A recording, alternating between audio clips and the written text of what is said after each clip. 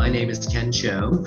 I'm the Chief of Interventional Radiology at the Einstein Medical Center in Montgomery, which is part of the Jefferson Health Network. We've been using the Aidoc solution for several months now, and it's on my smartphone, and we get notifications whenever the AI detects a significant pulmonary embolism, and that is a PE that's identifiable on the CT as well as associated right heart dilation. And it's been very helpful. Most commonly, I know about the PE before the ER or whoever the ordering doctor is.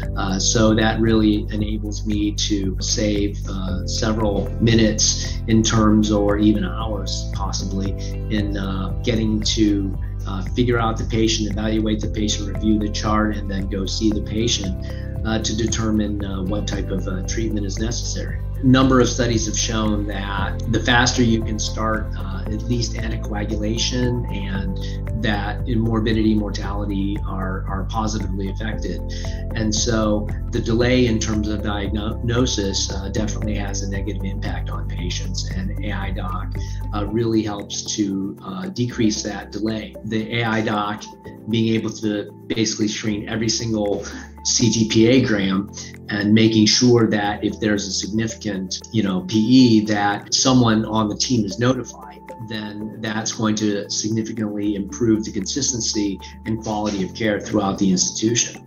And quite frankly, I think it also increases the confidence that the patient have in the institution, knowing that the CT scan was just done and a few minutes later, a subspecialist is in the patient's room saying, hey, you've got this pulmonary embolism, it looks pretty significant. Let's talk about where we go from here. So I think that it's significant. It's a win-win for patient and for the organization. When you're on call, if you're in the middle of a mall or you're at the grocery store, or you're, wherever you are, if you can have all the data ported to you, and you've got, 4 or 5 specialists who can instantaneously, within minutes of the scan being done, take a look and determine whether or not something needs to be urgently done, or if you just need to initiate standard of care. That's going to be the ideal type of setup, and Aidoc makes that more feasible.